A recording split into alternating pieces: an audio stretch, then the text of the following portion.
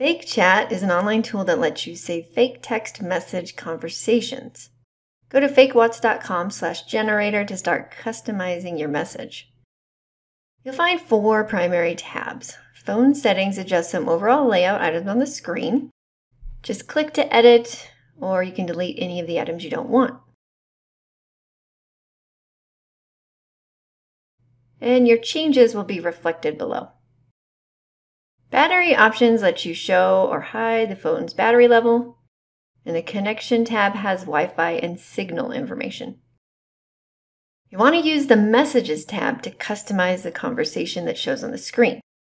I delete these lorem ipsum placeholders, and then I'll build in my own conversation. I'll add a gray bubble first. Just input your message and add it to the conversation. Now I'll change the bubble slider to green and add in my next message. Again, just click Add to Conversation. Repeat this process until the conversation is complete. If you want to include a picture, use the Upload option and upload a picture from your computer. Once you have the phone screen looking just the way you want, click Download Image. Notice you get a PNG file that has the phone screen with the messages, but not the phone itself. We'll fix that in Google Slides, so for now, just save it to your device. Now head over to Google Drive, or you can use a similar tool and create a new presentation. I'm just using Slides because I know it integrates really well with ThingLink, which is where I am posting my clues. First, I'll right-click on the slide thumbnail to change its layout to blank.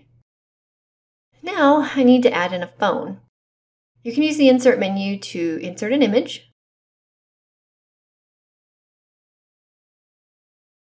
And this one looks like it will work great.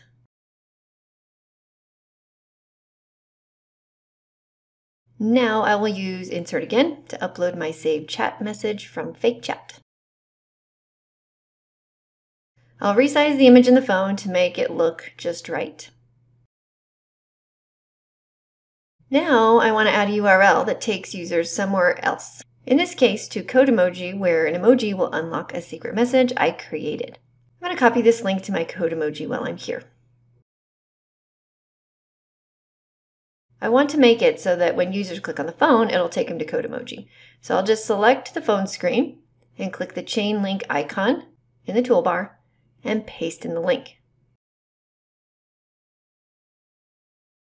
Alternately, I can also add in a text box, type in some text, highlight the text, and link that.